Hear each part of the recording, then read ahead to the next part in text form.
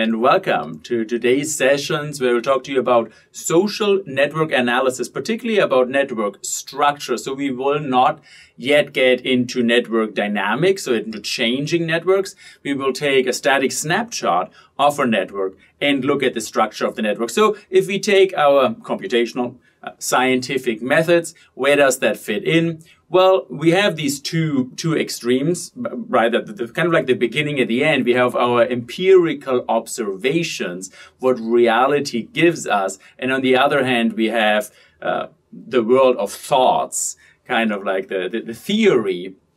And social network analysis, as the word already says, is in between. It's an analytical method, and we can analyze something. We can get to it from both ways. We can go from empirical data and analyze it. That's what we will do a lot today. But we can also do theory. Right? We can create networks that don't necessarily exist in reality and explore theoretical possibilities of these network configurations and evolutions. But today we will stay more here, looking at how data is being transformed and then analyzed in network form. We will do so by answering three questions. First, how can we formalize networks, making a science out of it? Second, how can we describe the structure of networks, differentiating different networks and what makes them different? And third, we get a hands-on and start a little lab and talking about how can we analyze a network with software. Now, formalizing network has some benefits. Not only doing it computationally, you can also doing it by hand, because then suddenly you see your network. You make it visual. For example, this is here a toolbox when I used to work in international development with the World Bank and with the United Nations. This toolbox has been used to bring people together, and basically once you have local conflicts, for example, in a community, in a village, in a local government, a municipality, you will bring these people together and basically just say, well, draw out the network of who's involved into this conflict. And people would sit down and draw out the network for 1 or 2 days, and things would become rather clear. Also, what would become clear, how different people see a network and how they imagine the same network and what they think who is connected to whom and for what reason. And afterwards, you can use this visualization in order to resolve this network analysis, to resolve conflicts. It's been a very successful tool that's been applied. So all of this being said, let's start out with drawing out one of your personal networks. Could be your family, could be your friends. Please feel free to use a piece of paper and just draw it out on your desk or go to an online application. And just draw out one of your social networks.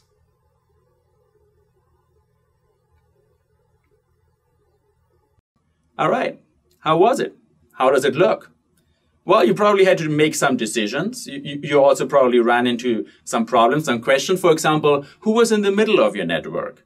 Well, maybe you. And then how did you expand the network? Did you snowball it out? That's a technical term. And did you go to your first degree friends, second degree friends, or family members maybe? Maybe there were some connections were stronger than other connections. Right? Did you have, maybe you had that. Maybe at the end you kind of like felt like, oh, I have to reorganize all of that. I mean, I I rather would put this person here and that other person here. So there are many things, and maybe you had some connections that were directed, kind of like this one person connects to the other one, but not the other way around. Right? So there are many decisions we have to take, when even so, as intuitive as it might be for us human beings, thinking in networks, because we think in society, and that is networks. There are many decisions we have to take. And so today we will talk more systematically about some of these decisions and how we can think about them. And we also have some good guidance, some best practices of how to effectively, efficiently analyze networks and what to look at in networks, what gives us insights. So as a first question, in general, you have to decide, what are the nodes, right? A network basically is a bunch of dots and lines. When it's formalized, when it's represented, that's what basically what it comes down to.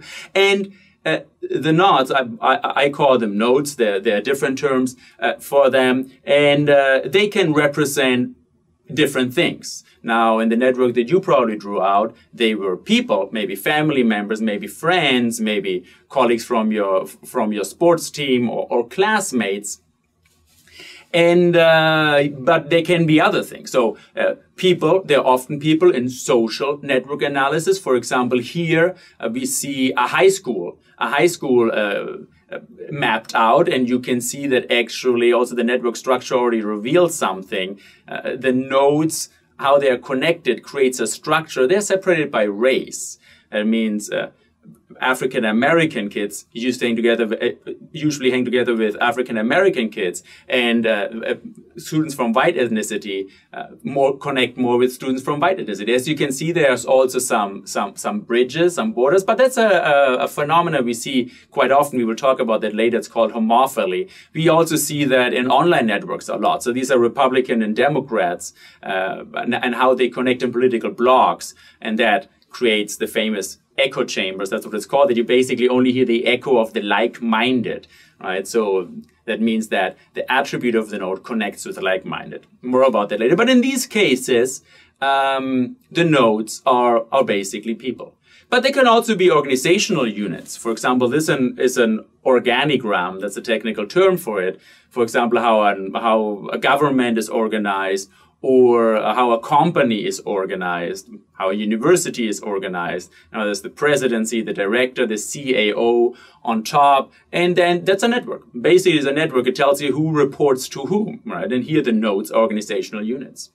The nodes can also be entire organizations. That's here a study from Woody Powell, who looked into how to create a biotechnology cluster, and why the biotechnology cluster, the industry in San Diego, was so successful in contrast to Los Angeles, where it was not so successful. And what he found is that it had to do with the network, and especially how these biotechnology companies connected to the university.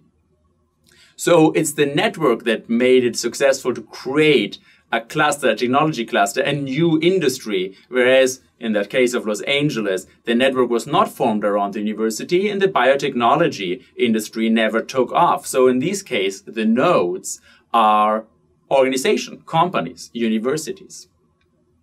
They can also be product. That's from Cesar Hidalgo, a schematization where he basically made a network of product. He calls it the product space. And you can see that what countries produce, if they produce, well, some countries produce more agricultural products, other countries produce more technological products. You can see that actually the economy of a country kind of like walks through this network. So in order to become a high-tech producing country, you kind of like, you walk through this network, and you cannot basically jump. You need to find your way through this network to become from an agricultural economy, become a high-tech economy, for example. So here, the nodes are products. And the nodes, of course, can also be country. This is a trade network. So these are different countries that trade with each other in the world. And you can also see something in many of these applications you already see. Nodes have different colors. So these are called node attributes. So in the trade network, for example, the yellow are European countries, the blue are American countries, and the red are Asian countries. So according to their attribute, we color them differently. We could also shape them differently, making it triangles or stars, and not always making them round balls. But the idea is that they have different attributes. And the node attributes are very important. So if we come back to the idea of homophily that I just mentioned, that is actually a very old insight from 1545, where William Turner said, brides of a kind and color flock and fly always to, I don't have a good 16th century accent, but what we say nowadays, birds of a feather flock together. So you kind of like, you hang out with the people who are like you. And I already showed you 2 examples here from a high school and from blogs. So the node attributes have something to do with the network structure. The theory goes back to Lazarsfeld and Merton in the 50s in communication in our discipline. And we see that a lot. For example, interracial marriages have a very high degree of homophily. So 1% of whites are only in interracial marriages, 5% of blacks are only in interracial marriages, and only 14% of Asians. Closest friends, the same. Your closest friend, only 10% of men have a closest friend as a woman, and 30% of women have a closest friend as a man. So kind of like go together with what is the attribute. That's the people we also link up with. The reasons for homophily, there are several social science theories, and unfortunately, that's actually a very rich part of social science. Connected to the theories, I don't have time to get through it. But one is contract theory. So it's kind of like a path dependency. So you used to hang out with the same people and you continue to hang out with the same people. And this kind of like locks you into the path on where you are. Transaction theory is like a transaction cost theory. So it has to do with that people who are like you share a common culture. They share the same Weltanschauung, which facilitates communication. So you hang out with people who are like you because it's just easier. There's less transaction cost in order to communicate. Social pressure. So dialectic theory, the current narrative prejudices are as well often now. You hang out with these, you hang out with, I don't know, with the poor or with the rich or with the hipsters. So there's a social pressure element to it. And social competition as well, evolutionary theory. So you can explain it with that. So you hang together with like-minded also to protect yourself. It's kind of like a kin selection argument. With families, you see that a lot. So in some cultures, families really lock together and then they support each other, and even very much extended families, third-degree cousins and so forth. That you could explain that with kind of like an evolutionary theory. Now, once you know, you can also turn this around, right? Once it's given that homophily is so prevalent, once you know who you're connected with, you also have a very high probability of finding out who you are. So, for example, in this study here, without any information about a Facebook user, beyond a list of your friends, you can very accurately predict sexual orientation. For example, if you're homosexual or heterosexual, and this might be scary in some ways, and with the digital footprint, many of these things become very predictable. But in this case, we make the prediction even if you don't post your orientation, just by seeing who you hang out with. The other way around, also, who you hang out with can also influence who you might become. For example, if you hang out with happy people, we see that also it's kind of like happiness is contagious. Even obesity, one has found out, is kind of like contagious, not like because you touch somebody, but you hang out with people that have a certain culture, you more or less become like them. And that's a very old insight. It's kind of like your mother always said, be careful who you hang out with, because who you hang out with, yes, that has an effect on you. And that goes back to this formal concept called homophily. So now we talked about nodes with different attributes, but to complicate things, there can also be different kind of nodes in the same network. So this is often called multi-mode or multimodal networks. So for example, here's an example. Here we have a network of people, Larry, Chuck, and Andrea. That's a social network. And each of them has different skills. So for example, Larry has a skill in circuit design, and Andrea has skills in marketing.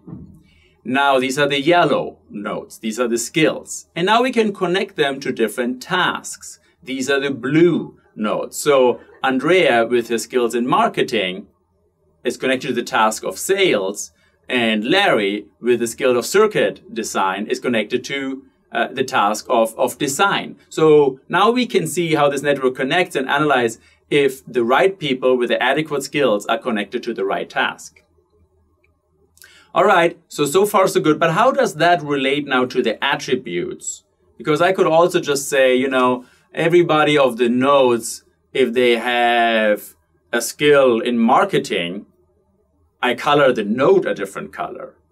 All right, and I explain that all of these things to you because it is really in the eye of the beholder. That's kind of like how you decided to do. You can make a network with different kinds of nodes, a multimodal network, or you could also, just as we did before, just use an attribute of the node and kind of like put them together. And that's the art of doing science. Is an extremely creative act, and you have to find the right representation, a meaningful representation. An incredibly creative act to find the right representation in order to convey and analyze what you actually want to analyze and what you want to convey. I mean, there are some rules you can guide yourself with. So often, if you use a new kind of node, if it's exclusive. So if it's not very overlapping. So if many people have skills in marketing and it's overlapping, it's kind of like spread all over, then you might make it an attribute. Whereas if only 2 or 3 people have skills in marketing and another non-overlapping group has skills in circuit design and they're not overlapping too much, then you might as well make that a different node, and then it's often very useful. But I show you all these things because it's really designing a network, just when you drew it out, is often a subjective, it starts as a subjective task, but then at the end, you find a right representation to show you something interesting. And that's the art of doing science. How do I represent reality? And how do I represent realities like social networks? All right, so now we talked about the nodes, kind of like the dots in the network. Let's talk about the links. What is a link? And what can links represent? Well, I'm in the Department of Communication. Of course, that can be communication. And often it is communication, especially if you work with a digital footprint of social media and so forth. The link is when two people, entities communicate with each other. But it can also be something different. So for example, this is an example from biology where you have a food web, a food network. So it's who eats who. The goat eats the plant, and then the wolf eats the goat. So that's a network that you can analyze, and you can see the food web that emerges from that.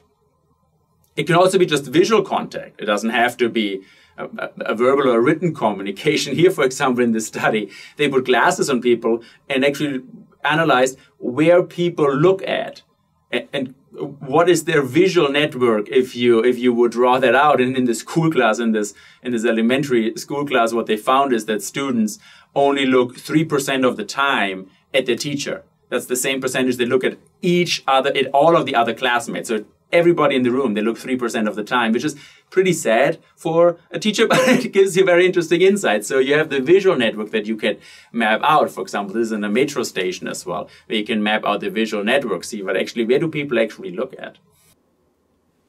Here you have another network, which is joint use. So if you use 2 things together, they are connected because they're used together. So here what that is a lot of cookbooks and what ingredients in these cookbooks go into the same recipe. And if they go into the same recipe, we make a link to connect them.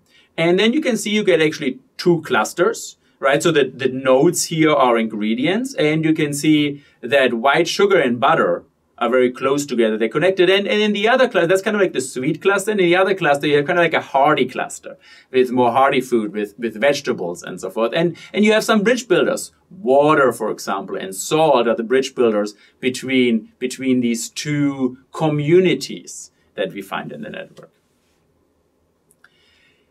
And a network connection can also be a sequence in time. So the joint use is kind of like, we use them together in space, but it can also be in time. It can be a connection in time. So for example, if a person works in this company now and then switches to the other company, both companies are connected.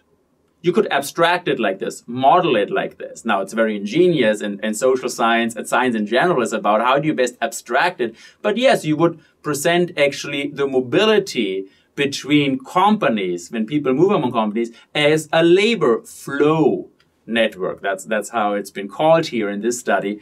And you see that if a lot of people switch from one company of another, well, these companies are connected because many people switched and many people maybe switched vice versa. And you can see how workers flow through this labor flow network here. So what a connection here is not a joint use at this moment is a connection in time, a sequence, and that is a connection. So again, as always in science, it's the creativity, the ingenuity of the scientist to model something, to abstract from reality and create something meaningfully in order for us to better grasp what is actually going on.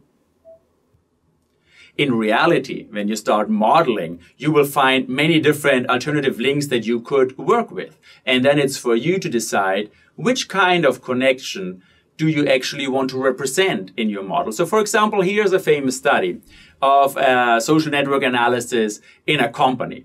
And this is the organigram. That's basically the organizational chart of this company. And the CAO made this one person called Calder. He made him senior vice president, one of his 4 managers. Right? And if you ask around in the company, so these consultants also went in, the company didn't go very well. There were some problems. So these consultants went in and asked around, and the first question they ask is, who do you go for work-related advice? It's called an advice network. We often do that. It's very important. Who do you go for advice? And we can see that Calder is basically in pretty much in the center of this network. Many people go to Calder for advice. However, if we ask another question is, for example, who would you trust to keep in confidence your concern? That's a trust network. It's a different question. You will get a different network. So here, for example, Calder is at the periphery of this network. So people don't seem to trust Calder a lot. Now, if you would ask the CAO to draw out this network, CAO, who do you think who trusts whom in their company? The CEO drew it out and the network looks completely different. So here, well, Calder is pretty much in the middle. That's why he also appointed it. What the paper says is the CAO appointed Calder manager because his colleagues respected him as the most technically accomplished person. That's common practice. Make your best producer the manager. Calder, however, turned out to be a very marginal figure in the trust network. He regularly told people they were stupid and paid little attention to their professional concerns. Lears, the CEO, knew that Calder was no diplomat, but he had no idea to what extent the performance and morale of the group were suffering as a result of Calder's tyrannical management style. Frequently, senior managers presume that formal work ties will yield good relationships over time. And they assume that if they trust someone, others will too. Now, that's often not the case. And if you go around and actually do these network analysis in companies, you will find out why the company, for example, is not productive. One thing that I always find interesting if you do these studies, who is often in the center of the network is the secretary. One with the lowest salary in the company, but everything flows together at the secretary. She or he actually knows everything what's going on and has a much more actually important role in holding the company together, because if you would lose the secretary, the network would kind of like fall apart, right? So it's very important to understand who has which roles, and you can understand that better by drawing up these networks. Now, here we have different kind of links. We have an advice network and we have a trust network. So these are different kind of links. Same as we could have different kind of nodes, we can have different kind of links, and that is called a multiplex network. So different kind of nodes is a multimodal network, and different kind of links is a multiplex network. So here, for example, you see a multiplex network of Europe. You have a network of transportation, a network of telecommunication, different kinds of transportation networks, air, train, car, and so forth. And you can draw them together and then see how they complement each other. So you have different layers of networks. The nodes are kind of like stable. If you do a purely multiplex analysis, the nodes are kind of like predefined, but they're different kinds of connections that connect each other. So that's called multiplex. Again, a lot of that is in the eye of the beholder. It's up to your creativity. How do you crystallize? And very good researchers, people that we follow and that admire, what their contribution is, that they represent reality in an extremely useful way. And we're like, wow, yeah, that makes sense. That's a really smart person. This person explained it to us. How did this person do that? Well, by representing reality in a way that the things that matter are actually represented, and we can look at them and understand them better. So it's a very creative process of choosing, also in this case again, what are nodes and what are links. And if you want to work with multiple nodes and multiple links, multimodal and multiplex networks.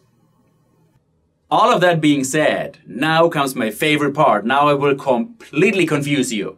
Now honestly, look guys, I really try extremely hard not to confuse you. I try to make an effort to explain these very complicated things in very simple, sometimes overly simplistic terms, because I also have to explain them to myself. So really, what I least like is confusing you. But I have to show you these things because it is confusing. It is often subjective in the eye of the beholder. And at the end, only time will tell if a representation, a social science or science representation in general, turns out to be useful or not. Sometimes we do not know for a very long time if it turns out to be useful.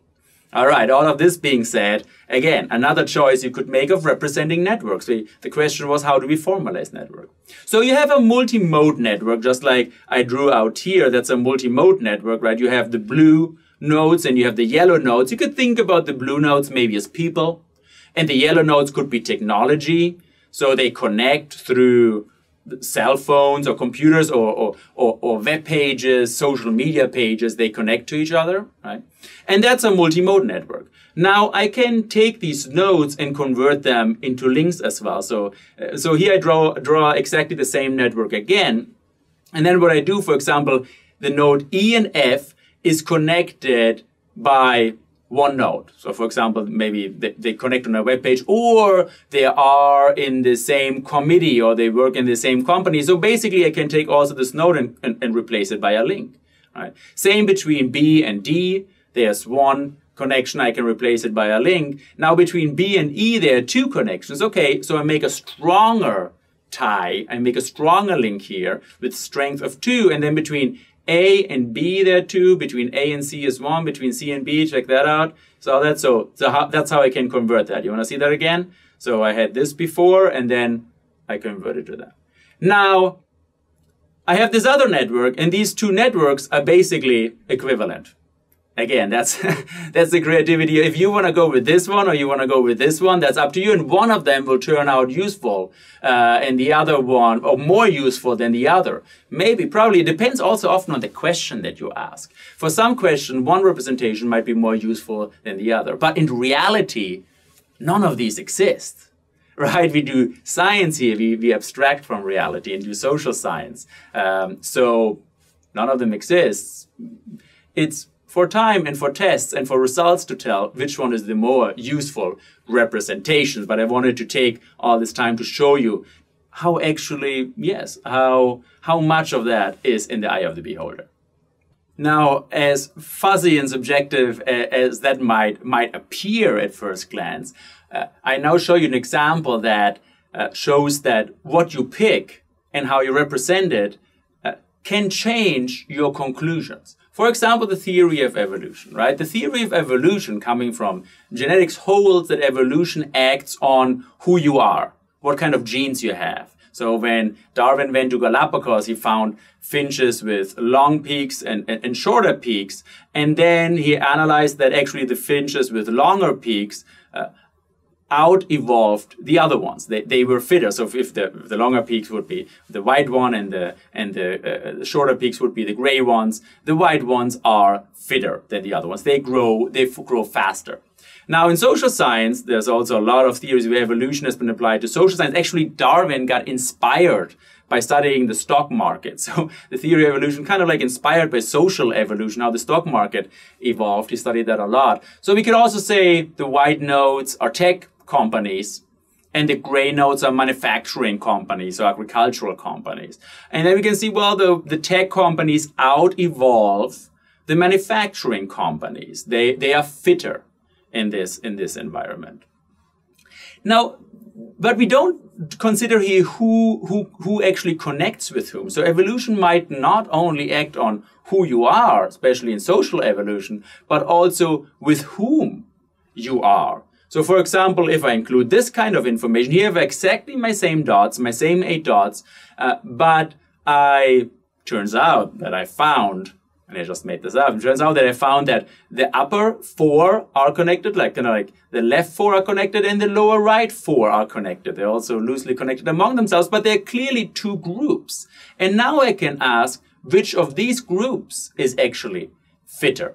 Now again, I have exactly my same growth rates, and it turns out that the upper left group grows like this and the lower right group actually grows faster. So instead of looking at the evolution of who you are, it might also be that evolutionary pressure, competitive pressure, market selection in the social sciences acts on with whom you are. And in this case, agglomeration of 3 gray companies and 1 white companies wins the day. They are the most effective collaboration. And what we found in the study here that I did with two colleagues is that actually evolutionary pressure, natural selection as an evolutionary pressure, it acts much stronger on with whom you are.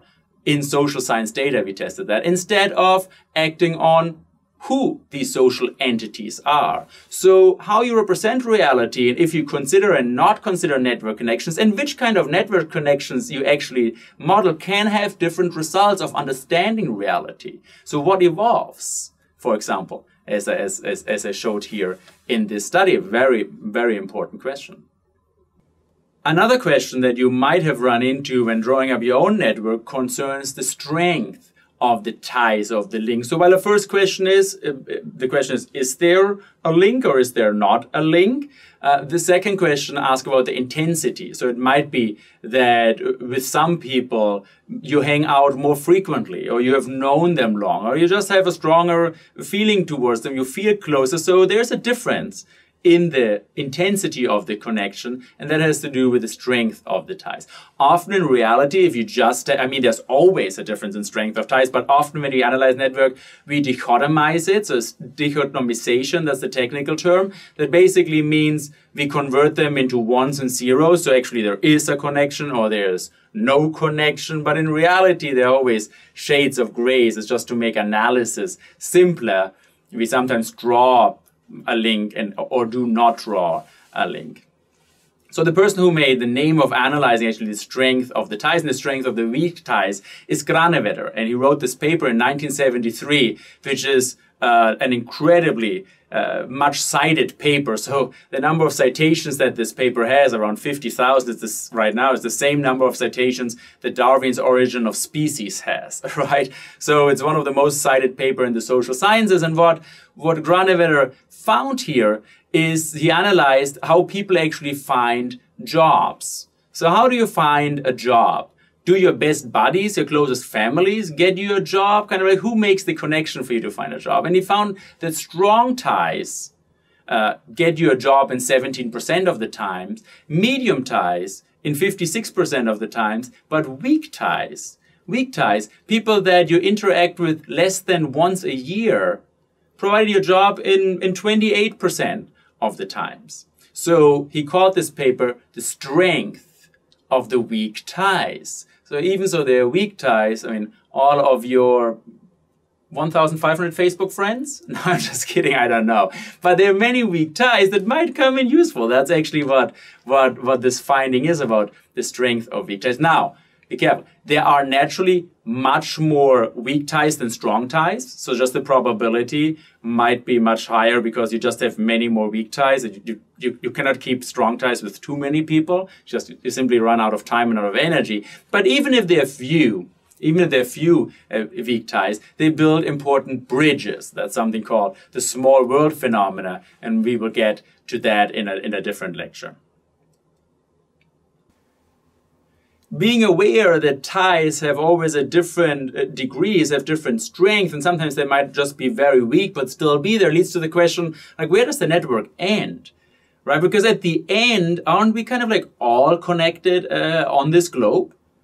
I mean, we're in the same atmosphere. We breathe the same air. We are the same species. So actually, shouldn't we, when we draw our network, actually include all the 7 or 8 billion people that are in? And if we are at that already, we are also in the same Milky Way, and we're in the same actually galaxy. We're in the same universe. So actually, when we draw the network, shouldn't we actually draw out the entire network as well, that leads to very interesting questions, right? So at one point, you have to make a cut, and you have to see where the network actually ends. And that's again, once more, kind of like in the eye of the beholder, in the creativity of the artist, the scientist, who models reality. So if I start with that network, that might be similar to the network that you have been drawing up, right?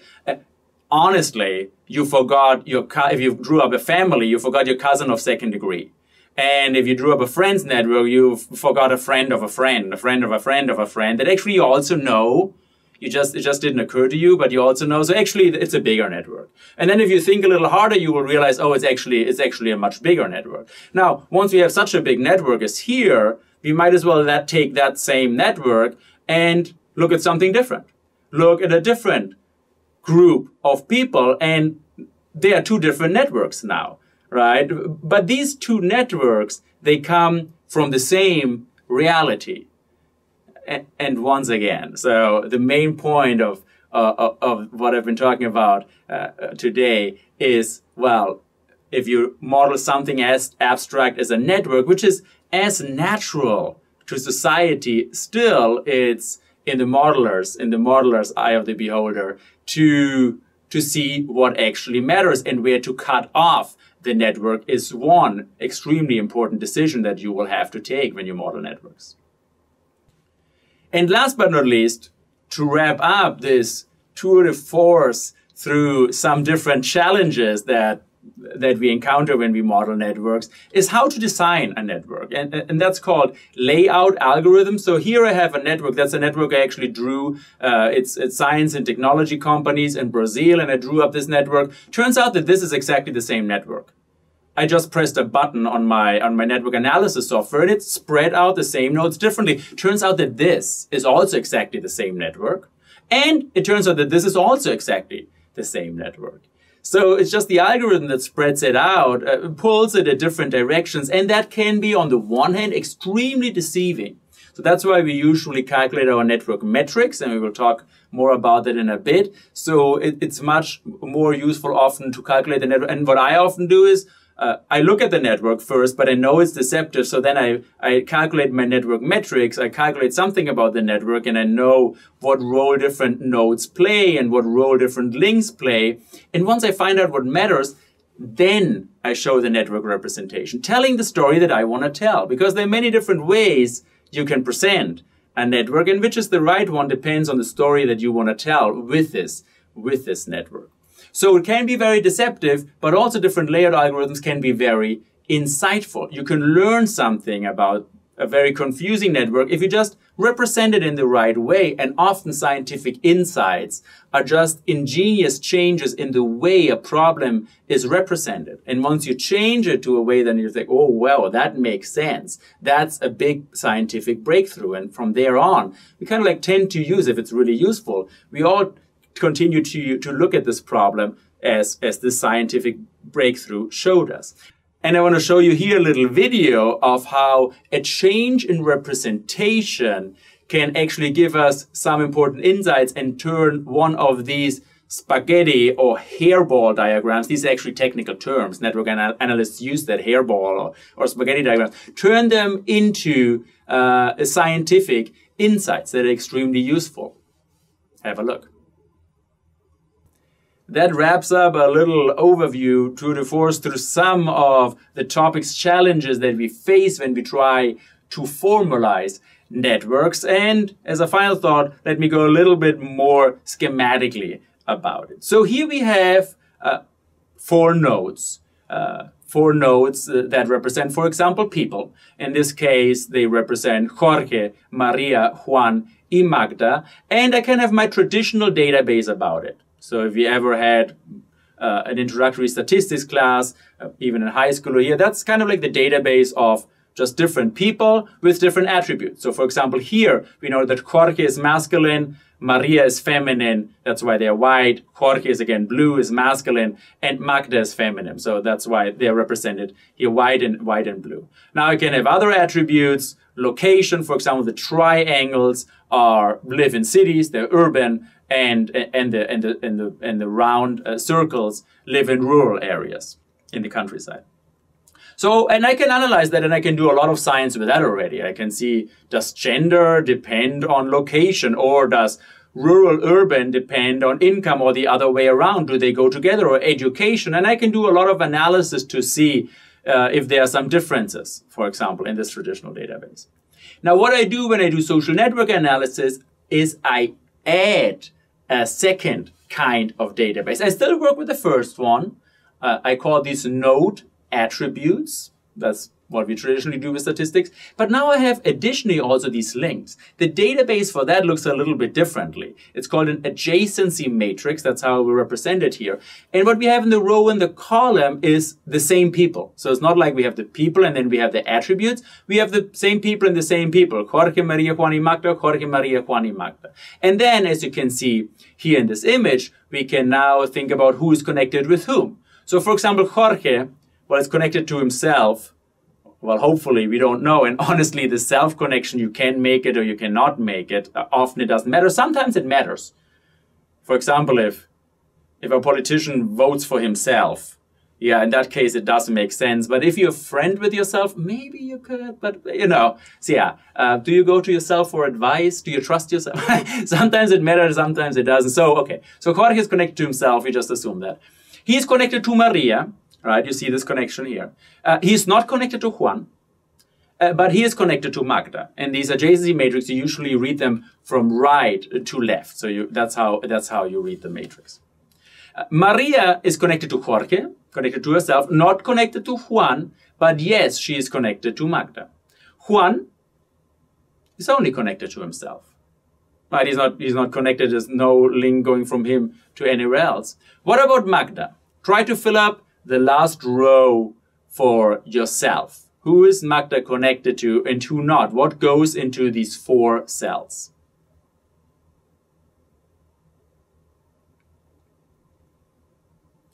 So Magda is not connected to Jorge.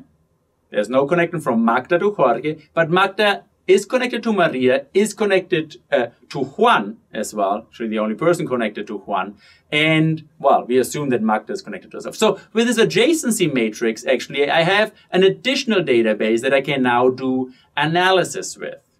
And that does matter, actually, when I try to, for example, if you think about the example of evolution that I showed you, in the one hand, you can ask about, well, who evolves? Is it just the attributes of the nodes? Or is it with whom you evolve? Then you would use the second database. If you would work, then you would just work with the adjacency matrix. And, of course, the best is always having more information. You would try to combine them and work with both of them. And sometimes, very often, they are also connected. As, for example, in the case of homophily. Okay, that wraps up our first question. How can we formalize network? And I said, well, basically, you have a lot of options that you have to struggle with. Some of them are intuitive, some are not so intuitive. And some of them you don't find out if they're useful until you finish your analysis. And then you go back and forth, or somebody else improves on your representation and so forth. But a network is a pretty abstract thing, as important as it is for society. It's an abstraction of reality, and that comes with many choices that we have to model it. All right. So, second question is, how can we describe the structure of networks? And that leads us to many different terms that some of them we actually use very commonly and is very important. For example, gatekeeper, broker, intermediary, bottleneck, coordinator, bridge, amplifier, or somebody who has a central role in the network, or somebody who intermediates. So we use these terms, but we kind of like qualitatively give characteristics to it Now, the good news is with social network analysis, we can make that really clearly defined. So there's a clear definition. You can clearly define how much intermediator actually an intermediator is, how much bottleneck a bottleneck actually is, because that can be defined in the structure of the network. So, for example, here's an analysis that we did a network in Chile. It's a Twitter network of a Chilean ecological protest. And if you can zoom in here, you will see that there are the red nodes. These are basically radio stations or protest organizers. We call them voices, just to give them a name. And then you see these green dots, which are kind of like amplifier. It turns out that they are celebrities, for example. Could be a sports celebrity, but you can see this other group here that actually only gets the news about this environmental cause from this amplifier. They don't get their news from the news station, or they don't get their news from the protest organizers. They get their news mediated by this kind of like a microphone that amplifies the message, out. That's why we call them amplifiers. And you can see that often, for example, nowadays in microblogging website services like Twitter, that you have these amplifiers. Many people get their news, their updates from celebrities, for example, be it sports, be it entertainment, and so forth, who amplify this kind of message. And now you can actually measure how much amplifier who actually is and what role they play in the communicative structure of these networks. And if traditional outlets lose importance, and how important who is in this kind of network. So that leads us to a lot of network jargon. I already mentioned some, and I'm not going to bore you and walk you through a dictionary of jargons today, but we will have to have some in general. In general, I will tell you there are some of these words that are well known, but they have a very specific meaning. For example, you know the word clique. Well, that's a clique. That's kind of like people who hang together. So we have a very concrete definition of what a clique is, or a cluster, or a bridge builder, or an intermediator. We have very clear definitions of these words in social network analysis. Other words might sound new, but they're usually taken from somewhere else. Homophily, for example, is a word that I already introduced. Transitivity comes from mathematics, same as degree, a degree, or the edge, that's basically the link. It has also a very concrete definition in network analysis. Geodesic distance, we will talk about that. And others, again, these terms have been born kind of like in network analysis. So, for example, weak ties, small world, triadic closure. So these are new terms. But so you have a bunch of different terms, and the more you get into network analysis, people will talk with these jargons. It's our own language that you have to learn when you do network analysis. But it's often very intuitive, just as amplifiers and cliques and so forth, as you will see now, hopefully. Now, what complicates that is always, especially if you have something as interdisciplinary, multidisciplinary as network analysis, is if people come from different disciplines, they might call the same things differently, with different terms. And I have to put this caveat in here. It's kind of like a footnote, so be careful with that. And it starts already, I called nodes and links. So that's more a jargon that's used in computer science. In physics, they might call them sites and bonds. That comes more from chemistry. In mathematics, actually in traditional mathematics, they call the nodes vertices and the lines edges or arcs, because they have mathematically they have to do with it. In sociology, they might call the nodes actors, because there are often people in sociology, and the links, they call them ties or relations. And to really confuse things, the word network is often synonymous with the word graph. So you can have graph analysis as well, because it's a graph. So you have to be careful with that a little bit, and it might be a little confusing if you read some different things, but that actually makes it very rich, because network analysis in a very interdisciplinary field, people coming from chemistry, physics, sociology, computer science, and mathematics working on it. And it makes it very rich, but we also have this challenge of finding the right definitions. Okay, some things are very clearly defined, and I'm just gonna walk you through some of them already. If you have a node that's not connected, it's called an isolate. Well, that makes sense, it's isolated. If you have a node that's only kind of like pending and connected to one other node, kind of like loosely appended to it, it's called a pendant. That also makes sense. If you have two nodes connected, you talk about a dyad. Dyads is often a unit of analysis, so how two go together. Another important unit of analysis is a triad. These are these triangles, which are very important in social networks. Kind of like you and your friend, and the friend of your friend is also your friend. Kind of like this triad group, which is very common, especially in social networks. Another thing that is very clearly defined and where we have to make a first difference when we measure networks is we have directed and undirected networks. So for example, a network could be a Twitter communication network. I can communicate to you, that's kind of like a broadcast network, but you don't necessarily have to communicate to me. You don't have to broadcast to me. So it's an asymmetric network where I have a directionality in the communication pattern. Whereas on Facebook, if we are friends, there's no directionality. I mean, if we are connected on Facebook, we are both connected. So it's not like I can friend you on Facebook, but you cannot friend me. So for example, or another thing would be if we go to lunch together. It's not like I can go to lunch with you and you cannot go to lunch with me. So these are naturally undirected networks. Now be careful. Friendship networks are only undirected in Facebook.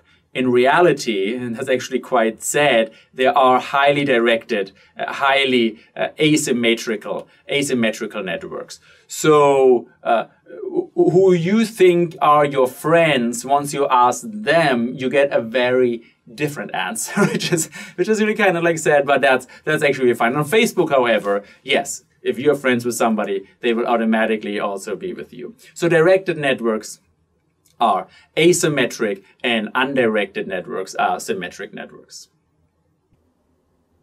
Now, a degree, and that's a technical term, a degree, that is the number of links of each node. So actually, each link has 2 degrees, one for each node that it connects to. Right? So if you talk about links, you have 1, and if you talk about degrees, you have 2 degrees per because it connects to 2 different nodes. Very important distinction.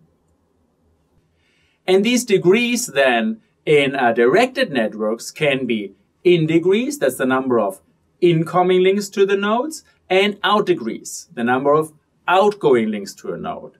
In undirected networks, you don't have this distinction between in degree and out degree, but you still have 2 degrees because it docks onto 2 nodes, right? And degrees are just the total number of in degrees and out degrees. So now you can ask different questions, right? How many degrees does this network have? How many degrees, what's the degree of Magda? What's the degree of Magda? It means how many degrees does she have? And what's the in degree of Magda? And what's the out degree of Magda? Now we could just go to this network and basically count it, just counting our arrows. This is a directed network that we had here.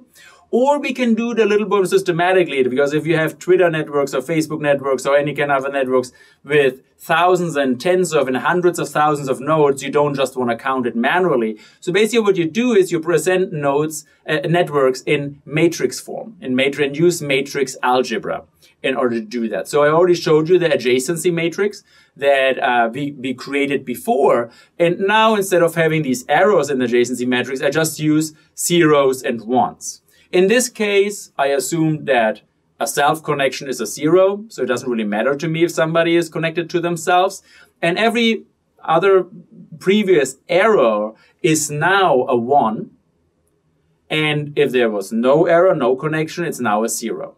The interesting thing is, the good thing is now you can basically just sum up these rows. So you see now you sum up the row of Jorge, I sum up the row, I can clearly 1 plus 1 is 2. Right? I can sum up Maria, so Maria is connected to Jorge and she's connected to Magda. So I know the out degree of Maria, two links go out, there are 2 out degrees. So the out degree of Maria is 2. So she connects to 2 people. I just summed up this row. Juan has no out degree. Juan himself doesn't connect to anybody. What about Magda? So what is the out degree of Magda? Yeah, it's also 2. So if you put in a 1, Magda connects to Maria and Magda connects to Juan, that's the out degree. What about the in degree? How many links get to you? Well, what you do basically now is you sum up the columns. So Jorge, and please take the time to make sure that this is correct, so have a close look at it. Jorge receives one connection, only for Maria. So if I sum of the column underneath Jorge, I only get a 1. So Maria goes and connects to Jorge, right? So Maria herself, she gets 2 in degrees, one from Jorge and one from Magda. So now I have here the degree distribution, the in and out degree distribution. I can also see how uniformly it's distributed. Often what we find in social networks is that there are exponentially few people, very few people, who have exponentially many links, and exponentially many people who have exponentially few links. These are called scale-free networks. The links is distributed according to a power law, extremely unequal. Right? There are many people in the long tail of the network distribution. And if you represent it in this way, you can basically simply represent and quickly calculate the network distribution. Most network analysis works with matrix algebra. So if you have ever worked with matrix algebra, you will see some other terms later on that we will use here, like eigenvector centrality, for example. That's a term also for matrix algebra. So the benefit is that often the computer does the matrix algebra, so you don't have to flip your matrices by hand. But if you ever had an insight into matrix algebra, well, network analysis is basically applying matrix algebra. Okay, so this was about the links and how they are connected and how we can count them. What about now a more global view of the network? Like, how can I roam around the network? Here we also have different terms, different jargons. For example, you can walk around the network. That means you just pass along nodes through the links. It's kind of like, yeah, you walk over these bridges that connect the nodes and you walk around. A path is a specific kind of walk. You only pass through different nodes. You don't ever repeat any node when you walk, and that's called a path. So for example, here we have a network, and what I draw out here is a path and also a walk, because every path is a walk, but not the other way around. From 1 to 7, right? You go from 1 to 2, from 2 to 3, from 3 to 4, from 4 to 5, 5 to 6, 6 to 7. Now, this walk is a walk which is not a path. I go from 1 to 2, 2, 3, 3, 4, 5, then I go back to 3. So I've been at 3 twice, so that wouldn't be considered a path. That's called a walk. So, you know the words walk and path, but when you do network analysis, these are technical terms that you have to learn in order to be able to talk and analyze with other people, social networks, for example. Now, there are also cycles. Yeah, that's really just a cycle. You go and you come back, very intuitive. So for example, you start at the 1 and you go back at the 1. So that's a cycle and a walk. By the way, not a path because you go to the 1 twice, right? So 1, 2, 3, and you go around this, that's a cycle. Here you have another cycle that you go 1, 2, 3, 4, 5, 3, 1. So that's another cycle and a walk, again, not a path. So these are terms, and you can see now we walk, path, cycles. And then you can also see how many cycles, possible cycles are there in a network. That is very interesting. Because you say, like, how often, like, can a rumor, for example, come back to you? So it's important to count how many possible cycles there are and how many rumors are there that go through path. That means they don't double cross somebody, or how many they go through walks. So that's why it's important to define these concepts. Geodesic, a very important, comes from geography, this term, and that's the shortest path between two nodes. So it's the shortest path, not a walk between two nodes. This being said, which one is or are the geodesic between nodes 2 and 6 in this network?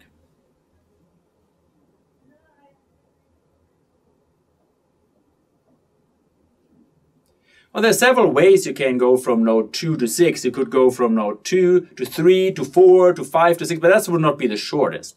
So the shortest, the quickest way you can get to 2 to 6 is in 3 steps. And you can do that 2 ways. 2, 3, 7, 6 or 2, 3, 5, 6. So the geodesic is 3 steps. There are 3 degrees of separation between node 2 and node 6. So that's the shortest path, which is very important often. Right? So how quickly can somebody reach somebody else? How many intermediating steps are there? What's the shortest path between these two? And that has the term geodesic. That's it. The diameter is the longest, shortest path. And the average path length is just the average of the geodesic. So I see what's the quickest way of getting from everybody to everybody? What's the quickest way? In our example, it was 3. I could go 2 ways, but it's still 3. And then I do that for everybody, and I count the average path length. And in some networks, I have a short average path length. Everybody can get to everybody quite quickly. And some I have a very long average path length. And that obviously has then effects, for example, if you want to do marketing, how quickly you can reach people, or if you want to spread a new innovation or a rumor, for example, or if a disease is spreading. Now, armed with these definitions, try to answer that question. What's the minimum possible average path length of a network? Think about it. What's the minimum possible average path length of a network? The minimum, the smallest possible average path length of a network is 1. That's when everybody is connected to everybody. Because if you connect it to everybody, you can get to everybody in 1 step. And so can they. So if you have a network here of 9 nodes, I need 8 connections per node. I have 72 connections. So in these 9 nodes, with 72 connections, with 72 degrees, I can connect to everybody. Now that's an awful lot of connections, awful lot of degrees, and degrees are often very costly. For example, if you want to connect to all of your friends, you don't have the time, right? That's very time intensive. And sometimes you might lose friends. They get upset because you don't give them enough attention. You have a scarcity in attention here that you can distribute. A company might not have enough financial resources to maintain ties with everybody. An airline company, for example, cannot fly directly to each airport, right? That would be just way too costly. Even so, well, if you would have a direct flight from every city to every city, fantastic. Well, they're not doing that because it would just be too costly. So that leads us to the question, what's kind of like a good mix between the number of links and the shortest average path length? And I will give part of the answer already away. You can get the shortest average path length down to 2. So in 2 steps, you can get from everybody to everybody, but you need way less links and degrees than you had before. Think about it. What is the network structure of that network?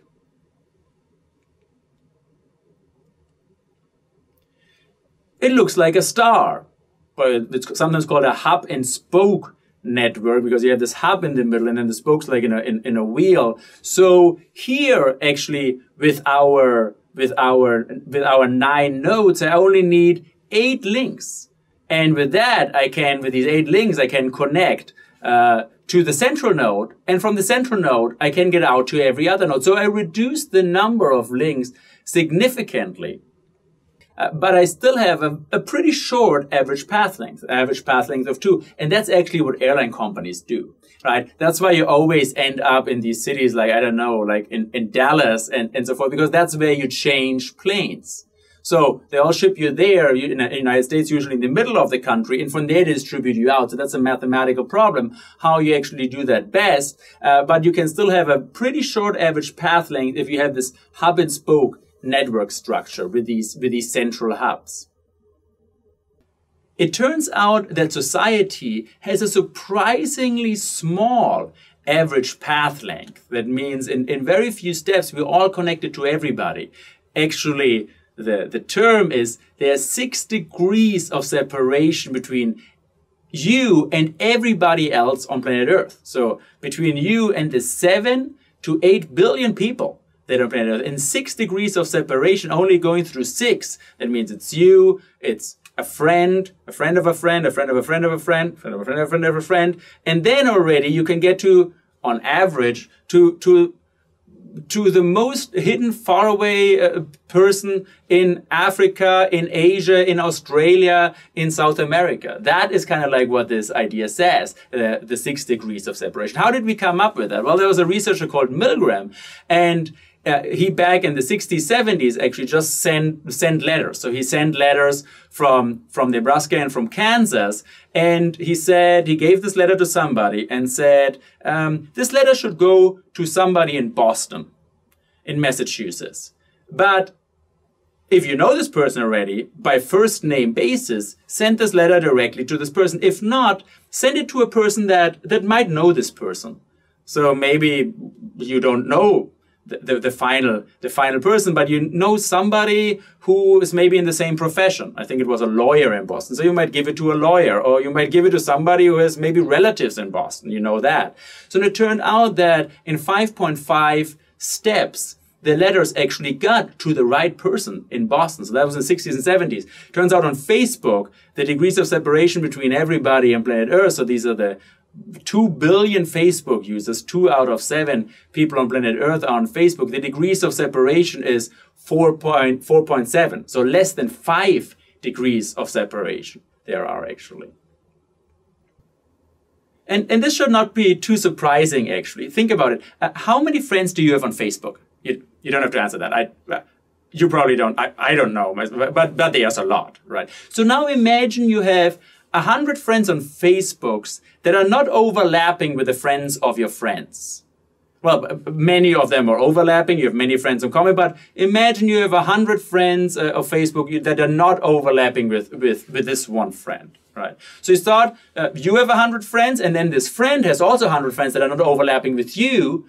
So now you already actually went to 10,000 people. Right, so if you go out, 100 friends of mine, and these 100 friends, each one of these 100 friends has 100 friends that are not overlapping with me. Then I have 100 and each one of them has 100.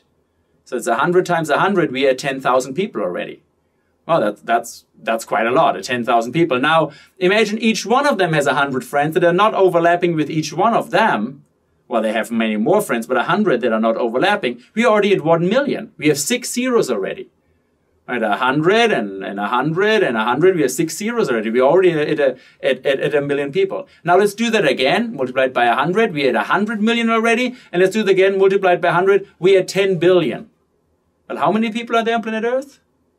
Well, 7 point something, 7 to 8 billion, right? So we already have with 1, 2, 3, 4 steps, we already went beyond the people that are on planet Earth.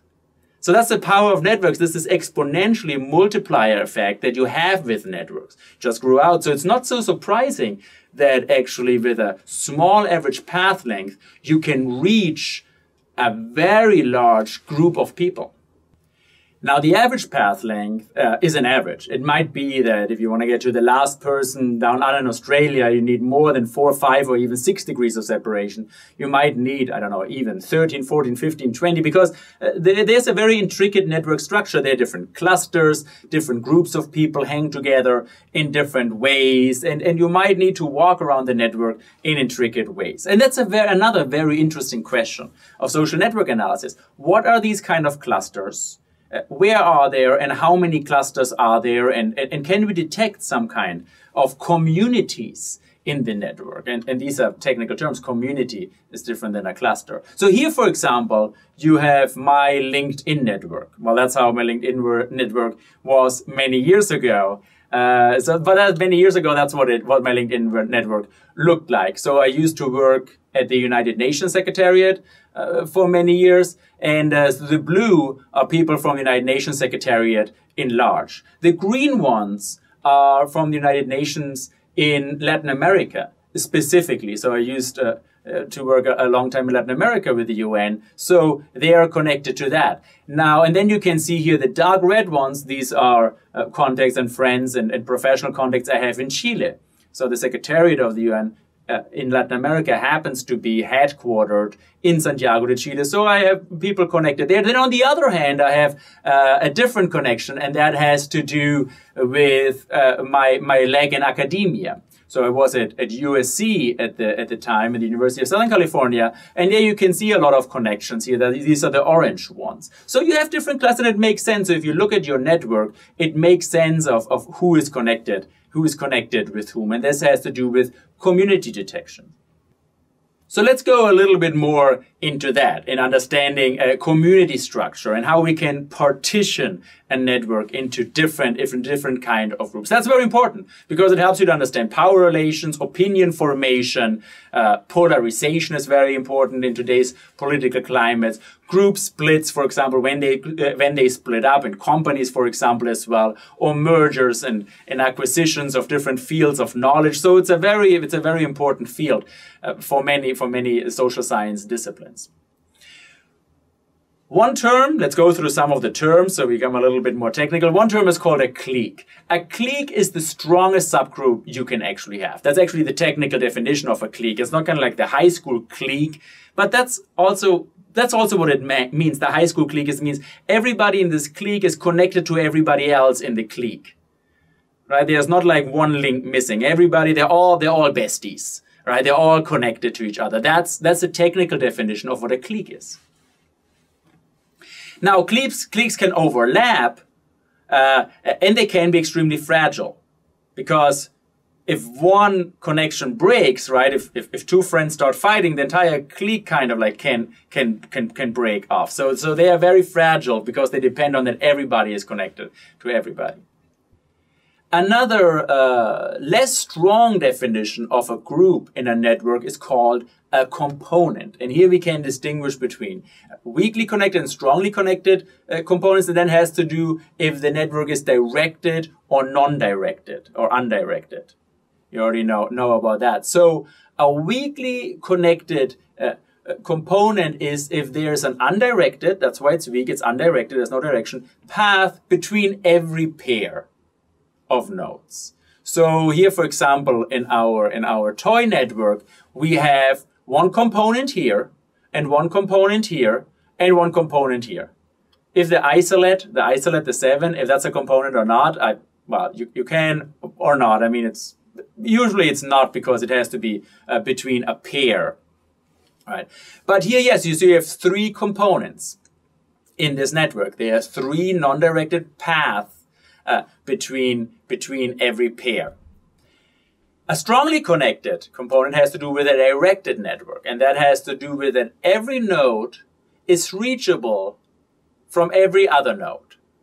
So, for example, in this first big weakly connected component, you can, the node 1 is not part of the strongly connected component because it is not reachable from every other node. Like the 1 cannot reach any other node, actually. There's nothing going out from the 1, so the 1 cannot reach the other. Whereas the 2, 3, and 4, yes, that's reachable going around.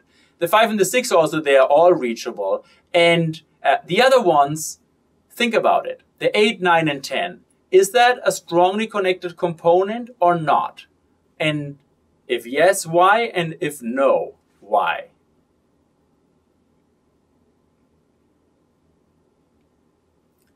It is not, because the node 10 cannot be reached, right? There's nothing, no link going into the 10. So it's not a strongly connected component. It's a weakly connected component if it's undirected. A very important group, or often a subgroup of a network, are these triangles that you've already seen in these examples. And that has to do, that's often called clustering, triadic closure, and transitivity. Transitivity is a term that's actually taken from mathematics.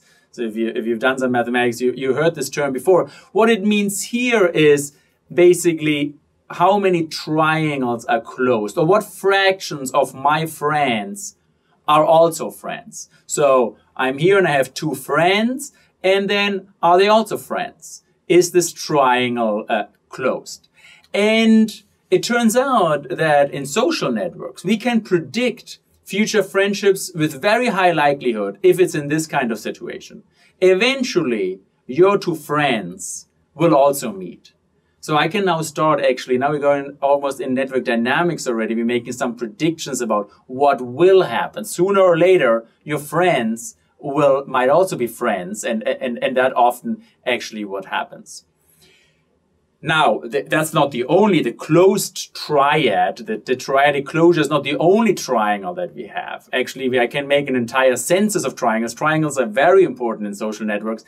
And here, you can see all 16 possible triad types. They're also called often motifs or isomorphism in directed networks. And these motifs, we then look for them. So we go through the network and actually, instead of looking at bigger groups, you just say, like, how many of these motifs, one of these 16 triad motifs, can we find in the network? You kind of like make a triad census around the network, and then you can compare the amount of triads that you find in your network to some other network and say, well, in my network, I find a lot of this kind of substructure. So that's what you do in social network analysis. And it turns out that completely connected cliques in a triad, that means what is here called 3-0-0, appear more frequently than any other motif in social networks.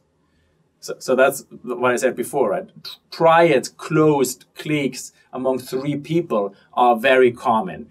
So that's called a clustering coefficient. So the clustering coefficient is the number of triangles, the number of closed triplets of the number of connected triplets of all the different nodes that you have in the network. So that gives you an indication, that's then one number. It gives you an indication of how many of these triangles are close. So triangles, you and your 2 friends and them being friends, that is extremely important and can tell us a lot about social network structure. On the other hand, if these triangles are missing, or some other connections are missing, that can also give us some very interesting insights about social network. And that's where this term social capital comes from, or structural holes. So these are related. I mean, there are many shades of grays and we cannot go into the details, but a structural hole, basically you can think about it, is a separation between non-redundant contacts. So here what you can see in this network, there are 3 structural holes, right? So it's kind of like the bottleneck between these structural holes, and A brokers between them. In this network here, it's E. So E is kind of like brokering these two partitions of the network, these 2 groups, whereas here on the side we have structural holes, and that gives us information about the network structure, about the importance of different nodes. And often structural holes also tend to close, and if not, we would like to close them, right? Especially in social networks, if you want to diffuse an innovation, sometimes you want to create structural holes. For example, if you try to have a vaccination, if you try to stop the spread of something, of a rumor or of a disease, well, it's good to have these structural holes because then it's very easy to control. In this case, I can control it just by controlling the node E, or here I can control the node A. So these brokers connect different partitions of the network. Now, we went through a lot of different definitions, a lot of different aspects of networks, and I threw a lot of different definitions and things at you to give you kind of like also an idea, so what the social network analysis is about and why it is important, because it helps us to make predictions and to describe network structure. One last point, and here will need your attention. You might have to watch this segment several times, has to do with network centrality. And that's a very important question. And that the question is, who is the center of the network? So one of the first things that I made it last in this presentation, in this lecture, one of the first things you often calculate, I also often calculate when I analyze networks, is the centrality of the different nodes in the distribution of the centrality. And it has to do because you want to know who is in the center of the network. Then later on, you calculate your triads and your clusters and your partitions and so forth. But the center, last but not least, is a very important question. And it is not an easy question to answer. And actually, spoiler alert, it turns out that there are different kinds of definitions of who's in the center. Again, it depends on what you're actually after and what you try to model. So let's have a look at this question. So here I have a network, right? And my question is, which node is in the center? 1, 2, or 3? What would you say, just as a guts feeling?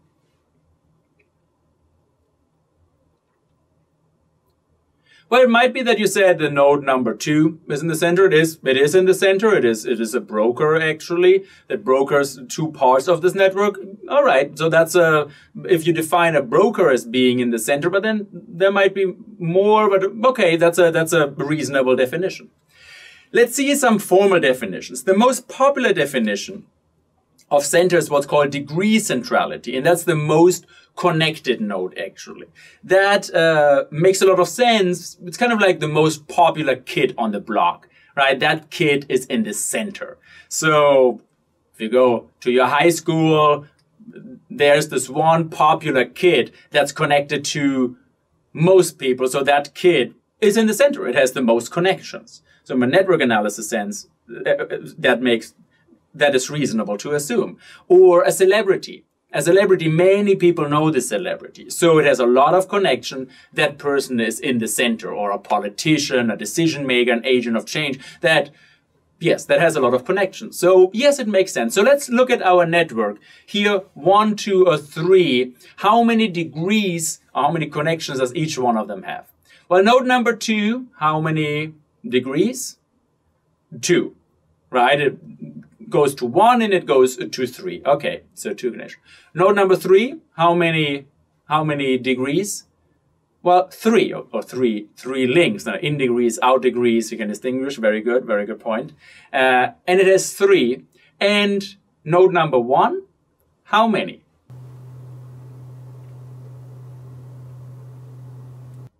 4, right? So actually, the most popular kid on the block here, the one with the most connection, is node number 1. So we would say formally, node number 1 has the highest degree centrality.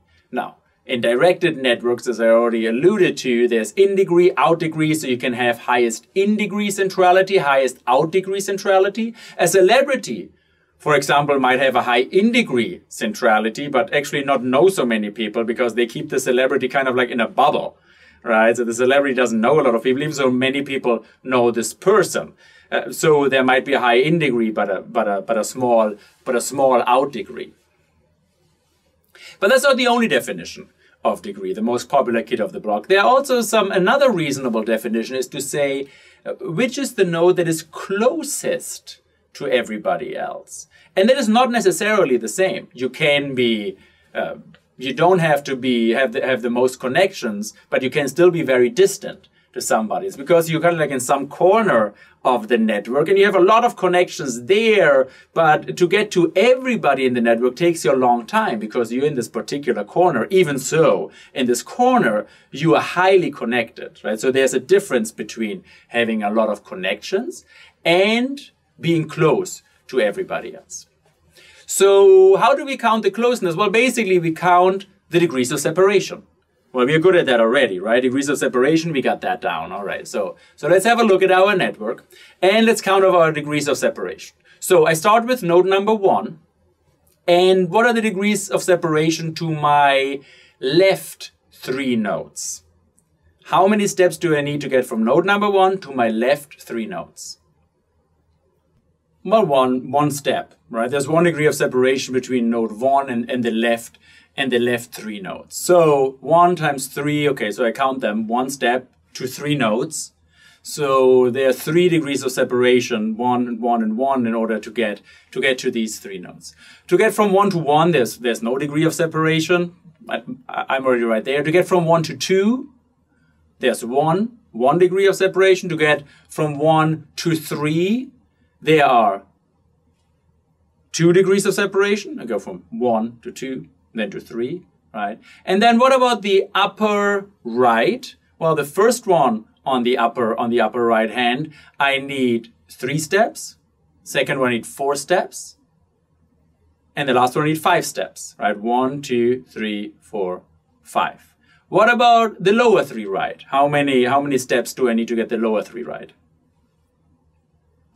Well, yeah, good to know that you're still awake. Yes, also 3, 4, 5. Of course, that's the same. Now we can add them all up and see, well, the total degrees of separation that I need to get from node 1 to everybody else. So I have 3 plus 1, 4, plus 2, 6, and then I have 3 plus 4 plus 5, that's 7, 12, 2 times 24, plus the 6 on top, right? We have 30, right? 30, okay, good. So we have, in order to get from 1 to every other node, we need 30 steps. Okay, that's the number. Let's do it for node number 2. So for node number 2, to get to the left 3 nodes, I need 2 steps. I have 2 degrees of separation between node number 2 and the left 3 nodes. Right? I have this 3 times, so 2 steps times 3 nodes. To get to 1, I need 1 step. To get from 2 to 2, nothing. From 2 to 3, I only also get 1 step. Now to the upper 3 nodes, I need 2 steps, 3 steps, 4 steps. And to the lower 3 nodes, I need 2 steps, 3 steps, 4 steps as well. So in total then, I get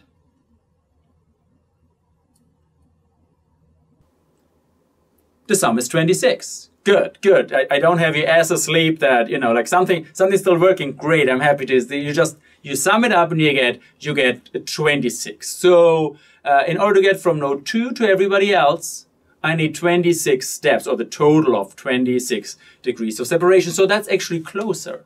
Number 2 only needs 26 degrees of separation, only has 26 degrees of separation, whereas node number 1 has 30 degrees of separation between itself and everybody else. So node number 2 has a higher closeness centrality. That's how we say it. What about node number 3?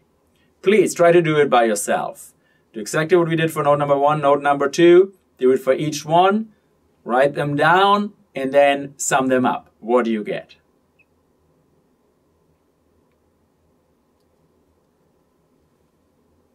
So for the left 3 nodes, in order to get for them from node number 3, I need 3 steps, right? Go to 2, to 1, and then get to the left 3 nodes. So I need 3 steps times 3. So that's what I have there. To get to node number 1, I need 2 steps. Node number 2, 1 step. Node number 3, I'm already there. And then the upper right, I need 1, 2, 3 steps. And the lower right as well, 1, 2, 3 steps. So in total, if I sum that up, I get 24. So it turns out that 3 is actually closest to everybody else. That's because 3 is close to this big group on the right-hand side where you have the upper and the lower. So it's close, it can reach them very quickly. And this group is bigger than on the other side. So it turns out that if I want to get quickly to all the nodes, if I have a message that quickly goes to all the nodes, node number 3 is my candidate.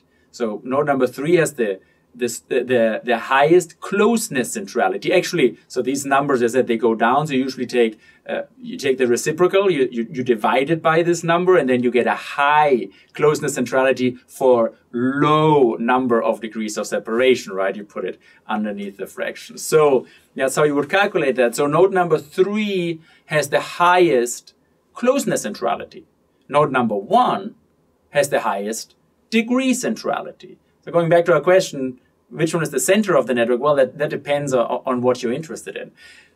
I give you one more, and there's several others, but the three most popular are these ones, and that is the betweenness centrality, and that's an interesting question. So, degree centrality is like how many connections do you have? Closeness, how close you are. In betweenness is how often does this node lie on the path that's connecting every node with every node. The path, right? So that's, you know what a path is. And these have a very important role because they are gatekeepers, intermediaries, brokers on average, because we have on average have to pass through this node more often. So they have a very important role. Nodes with a high betweenness centrality. That's actually the technical term. Your spell checker won't know it, but it is correct, betweenness, and that's how you write. And it makes sense, it's the nodes that are between. So let's count that as well. Since we're already in that, and since the last thing we want to go through for today, let's count it. It's the sum of the shortest path through a node, all shortest paths. So we have node number 1. So how often do I have to go through node number 1 if I want to come from the left 3 nodes to go to all the other ones? Well, on top, the top left node has to go, well, 1 time through the 1 to go to the 2, another time through the 1 to go to the 3, and then a second time, then third, 4, 5 times to go to the upper 3, right? 6, 7, 8 times to go to the lower 3. And then it also has to go to these other bodies over here, right? So these are these two bodies on the left-hand side. It also has to go through node number 1. So it's 9, 10. So it has to go, this upper node has to go 10 times through node number 1 in order to reach all the other nodes in the network. The same happens to the other 2 nodes on the left side, right? So the middle left node and the down left node also has to go 10 times through node number 1. If you don't believe me, please do the exercise and count it for yourself. It has to go through node number 1 10 times in order to reach all other nodes. So now I have three nodes, the 3 nodes that I have to go 10 times through node number 1. So in total I get 30 times I have to go to node number 1 just from this left-hand 3 nodes. Node number 1, in order to get to, well, yeah, that's again like node number 1 doesn't have to go through node number 1 in order to go anywhere. Node number 2 has to go through node number 1 3 times. When? When are these 3 times it has to go through node number 1? Well, the 3 times it wants to reach the left 3 nodes, right? Then it has to go through node number 1. So yes, 3 times. If it goes to these other nodes, if 2 wants to go to 3 and so forth, it doesn't have to go through node number 1. Node number 3 has to go through node number 1. How often in order to reach certain nodes? Also 3 times. In order to reach number 2, it doesn't have to go through node number 1. But in order to, again, to reach the 3 left-hand node, right, it needs to go through node number 1, so also 3. Then the right 6 nodes, we just put them all together, make it a little simpler. In order to go through node number 1, kind of like the same spiel, right? In order of each one of these right 6 ones, in order has to go through node number 1 if it wants to reach the 3 left ones. Right, so there are 6 nodes on the right hand, on this right hand cluster, on this right hand side, and they have to go, each one of them has to go 3 times through it. So okay, so now we have these numbers. We have 30 we have on the left side, then we have plus 3, that's 36, plus 18, somebody has a calculator handy? 54, good, you're still with me. So 54 times we have to go through node number 1 if you want to reach from every node to every other node. All right? All right, let's do the same for node number 2. I'm going to walk you through quite quickly. Enjoy the show. So if I go from the left 3 nodes, I have to go through it 7 times because there's 7 nodes on the other side of the node number 2. Then also for node number 1, it's kind of like in the same condition as these left 3. I have to go 7 times through the node number 2. Node number 2 to 2 is nothing. Then from node number 3, the other way around, I go 4 times through node number 2. That's the left 3 plus the node number 1. All right? Good. And the right 3 nodes, also 4 times. Same idea. The right 6 nodes, actually, because the upper and the lower are in the same condition. They're in the same condition as the node number 3. Right? They have to go 4 times through it. So here we get 56. So we have to go to node number 2 56 times. So the betweener centrality of node number 2 is higher than node number 1. In order to go from every node to every node, I have to go more often through node number 2. All right, so node number 2 has a critical role here on the path between all the nodes. All right, let's test node number 3. Please, again, do it for yourself, what we just did. Feel free to rewatch it if you're not absolutely sure what we just did. And please map out node number 3. How often do you have to go through node number 3 in order to reach from every node to every other node? So Good that you're still with me. And that's just counting. There's no higher math or something involved. The good news is that if you do computational network analysis, you will use computers to count that. So you won't have to count it by hand. But it's important to do that once for you to understand what it actually means. And that's a very important concept, betweenness, right? How often is a node between the path of other nodes? Okay, so node number 3, I hope you got that. 3 times 6 plus 6 plus 6 plus nothing. From node number 3 to node number 3 is nothing. And then 6 times 8. That gives you 78. So node number 3 has by far the highest betweenness centrality. That basically comes from the fact that if you have the upper 3 nodes, right, the upper 3 nodes, in order to go to the lower 3 nodes, it also has to go through number 3. So there you get a big intermediating function. So node number 3 mediates the upper and the lower 3 nodes. So there it gets this mediation power from. So node number 3 has the highest betweenness centrality. Is the biggest bottleneck, gatekeeper, intermediary, broker on average that we have in this network among these 3 nodes. Now, node number 1, node number 2, number 3. So now we saw that actually node number 2, which intuitively at the beginning we thought like, well, yeah, that's in the center. According to these 3 centrality metrics, it's not in the center, right? It's not been in the center. It's not the most popular.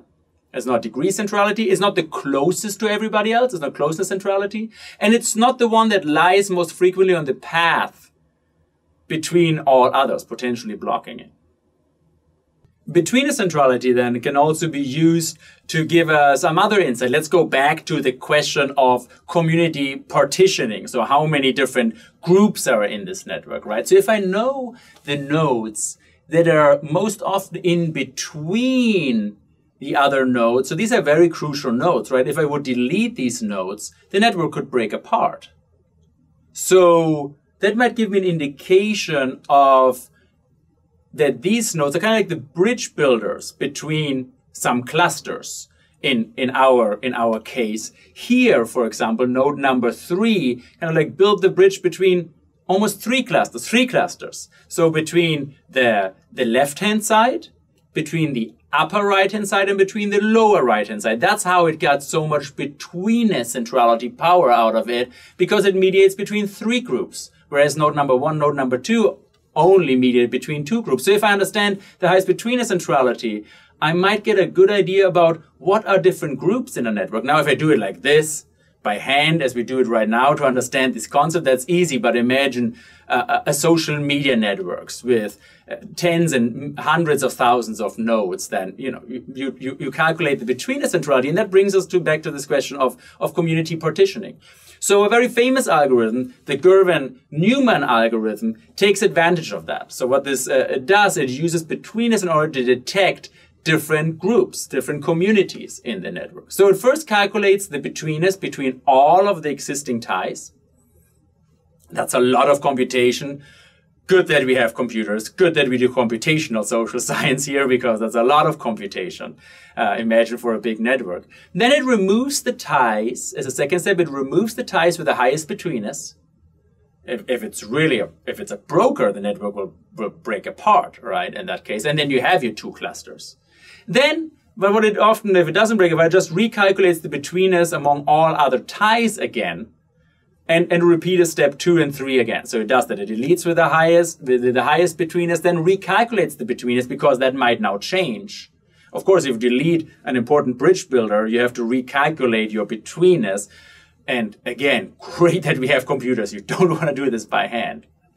And then at the end, you can detect different clusters. Now you can do this recurrent algorithm, this recursion, until you're left with 2 nodes. Now that's not the idea. So you want to have one criteria to stop the algorithm, and that's what's here used is called modularity, and that's a good ratio between the density of links within these groups, these clusters that you found, and between them.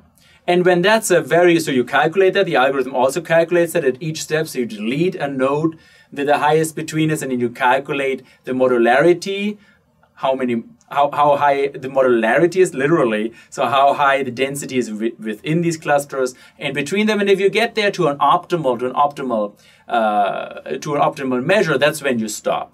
So I did this here for countries around the world and their telecommunications network. Actually, that was back when there was mainly a fixed line network. So the links here is fixed line telephone connections when somebody from one country calls somebody from another country.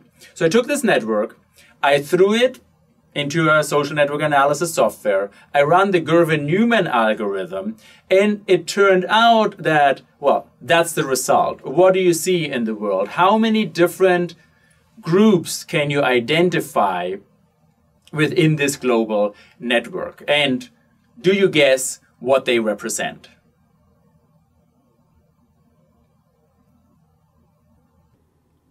They represent world regions, and they have been detected 4 of them. So the blue one down here are the Americas, so North and South America. The green one is Europe. The red one are Asian countries, and the purple one on top are African countries. That means people basically call other people in neighboring countries, and that's why these networks kind of like cluster together according to the world regions. Now, something very interesting happens here as well, and the exceptions make the rule. You can see 3 countries here that are actually in the Americas, so they are blue, but they are very close to Europe. And that is Spain, Brazil, and the United States. Now, interesting, so Brazil and the United States, being in the Americas, are actually close to Europe, while Spain, that's a European country.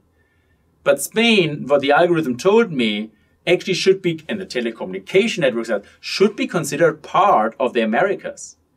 So the algorithm tells me actually in the network, from a network structure perspective, Spain is much closer to Latin America, probably, right? As they both speak Spanish, Spain and Latin American countries. So there are a lot of connections there. Then Spain is with Europe.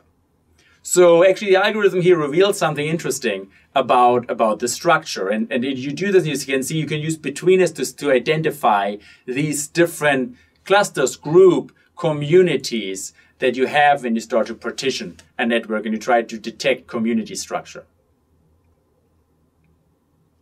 All right, so back from this interlude, back to our centrality. I walked you through these 3 centrality, degree centrality, closeness, betweenness, but there are other ones. There are many others that are just as reasonable and just as important. It depends on what you're looking for. One very important, one very common one is called eigenvector centrality. Eigenvector, that's a concept again from linear algebra, from matrix algebra, and that has to do with the friends of your friends. So degree centrality, for example, makes you very popular if you have a lot of connections. But then you might have a lot of connections, but all your friends might be hermits, right? They might not have friends themselves. So what eigenvector centrality asks is, are you connected to people who are popular themselves? Right? Are you connected? Are your friends, do they have also a lot of friends themselves? So it goes out 1 degree, and with the eigenvector actually you can go out and out and out and calculate the highest eigenvector centrality. So it's proportional to the sum of the neighbors' centrality. That's what it calculates. Google's famous page rank, that's the algorithm that ranks the pages on your search result. That's the algorithm that converted Google into this huge company that it is today, uses actually eigenvector centrality, right? So the page rank, if you search something in Google, is proportional to the sum of the rank of the linked pages. It means if a page links to your page and this page, nobody links to it, that doesn't give you many points. However, if a very popular page links to you, I don't know, if the New York Times or CNN or whatever would link to your page, or well, then your page would become, well, get more points in this page rank algorithm. I'm not going to walk you through, don't worry, we've done enough counting for today. There, in order to calculate eigenvector centrality, really use a computer. And we're going to go to software soon, and we can calculate these things then with a computer. Now, in order to have a case study here, eigenvector centrality in some cases is extremely important. For example, in the diffusion of innovation, and that's one application here, one case study I want to leave you with.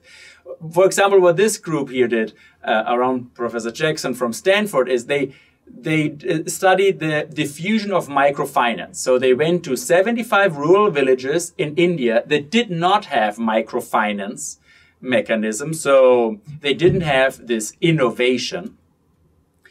And then the bank that had the idea to spread this innovation entered in 43 of them and started to offer microfinance. Now you go into a new market. The idea is, though, so who do you offer it to? Well, you could offer it to the most popular kid, and that's what's often done in marketing, especially, right? You hire a celebrity. You hire somebody, Kim Kardashian or Lionel Messi or somebody everybody knows who has a high out degree centrality because it's a big microphone that spreads it. Okay, so you could do that.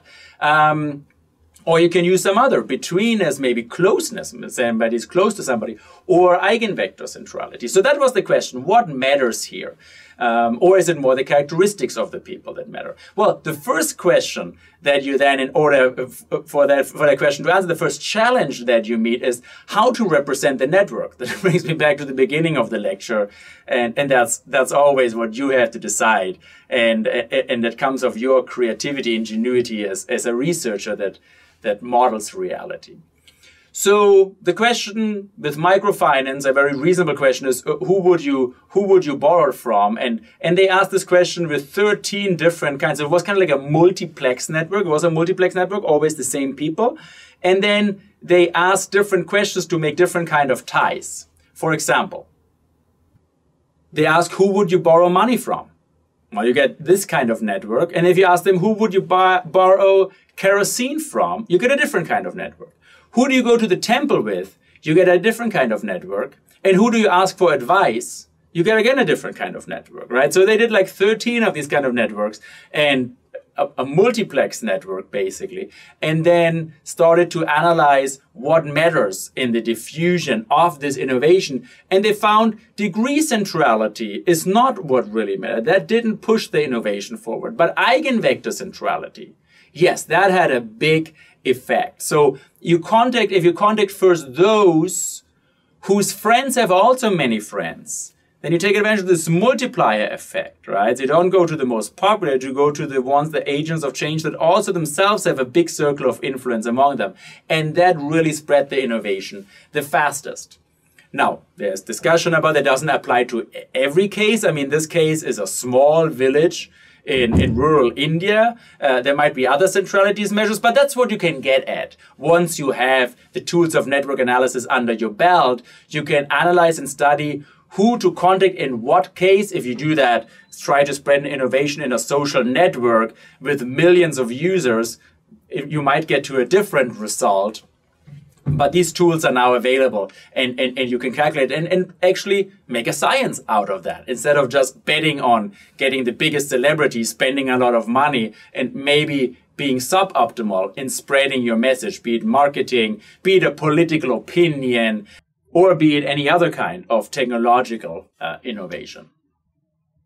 All right, that brings us to the end of our second part of today, and these are the different network measures. And we have three kinds of network measures that I actually ran you through, and I mixed them all up because I just gave you, again, this tour de force through a lot of different kind of things. But now, at the end, that you have some understanding of some of them, I can summarize them by saying, look, there are basically three kind of things you can measure in the network. First of all, you can have kind of like one number to categorize the entire network. For example, the average degree or the average path length. Now you need the entire network in order to calculate the average path length, right? And then you can compare two networks and you can say, well, this network has a lower average path length than this network, or has a more unequal degree distribution than the other network, right? So you have one number at the end that summarizes the entire network. We also talked about some local measures, for example, the clustering, the triangles, for example, and you can see how much of these local characteristics are there in one network. Right, then you can also compare among networks, but basically you can see you have a local measure and you have several numbers per network. So globally you have one number per network, you have several numbers per network. And finally you can have one number per node.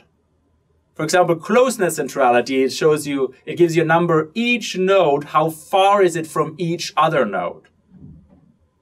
Right, so you get one number per node. So actually you have one number per network, one number per local measure, or one number per node. And then you can also, of course, once you have one number per node, you can look at the distribution of these one number and so forth. But these are the three things that are basically also mixed together, but you can think about it like this. So these are the three ways you can abstract and measure a network. And that closes now our second point, like how can we describe the structure of a network? How can we measure a network? And that brings us to our last point. How can we analyze a network with a software? And that is then part of our lab. But let me start a little bit. Network analysis software has come a long way. And also network analysis only became possible thanks to the software. I mean, you saw how tedious it is to count these things by hand. It's really impossible. So network analysis has been around since the 60s. And people have been reasoning about it. But you know, once you get beyond 20 nodes or 30 nodes, it's really difficult to still do network analysis. But with a computer, yes, you can just rattle it through. And the faster your computer is, some very large networks, not even the computer can get to them. But then you can make approximations. And since we have these powerful computers, network analysis really got a big boost. And there have been several softwares as well that allow to analyze actually this network structure. Last time I counted, actually have been observing this because I'm using these softwares as well as many of my colleagues and trying to see also which software to use for myself and to teach you. Last time I looked at it in 2013 in this Wikipedia site of social network analysis software, there were 100 different softwares listed.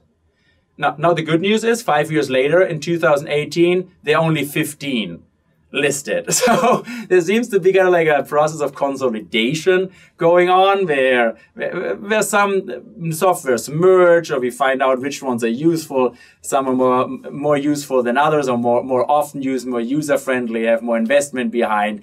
And these softwares have still different advantages. I mean, among these 15, some are very plug and play. They make it easy. They have very many predefined buttons. Some are very flexible. So for example, if you work with R yourself and you do network analysis with R, it's very flexible. You program it yourself. Some others give you the pretty pictures, for example. So yeah, so when we analyze it, I do the same as well. So if I might use the plug and play to calculate something quickly, then I use the special one in order to calculate some specific things that are not in the plug and play solution. And then I use another one, you know, to make the pretty pictures. So there are complementary benefits of different softwares. One of the more common ones, one of the basic one is called Gephi. That's the software we will work with. That's pretty much the starter. It's kind of like, you know, the Excel for network analysis, the SPSS if you do statistical analysis. And we can get going with it extremely quickly. Now, when you work with different softwares or different tools, not only that your output is different, also your input is different. And as a final caveat, I want to talk about that because that connects to something we talked about during the lecture. It's the network representation. So we had our network here, which was Jorge, Maria, Juan, y Magda, and I represented it as an adjacency matrix. So in this adjacency matrix, we have one person that's connected to the other person up here. And for some softwares, you can just take this adjacency matrix and feed it in, and it spits out the network graph. So you would put in this network, this adjacency matrix, and it gives you this graph as a result.